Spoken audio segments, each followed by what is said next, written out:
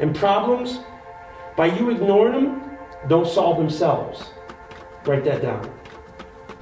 It's not going anywhere. The next day when you go to school, guess where it's going to be? Right there. The next day you go to work, guess where it's going to be? Right there. The next time you go back home, guess where it's going to be? Right there.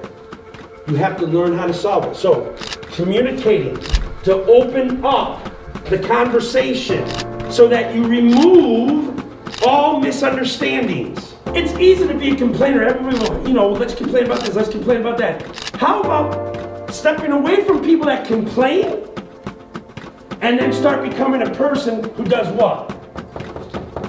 Creates solutions.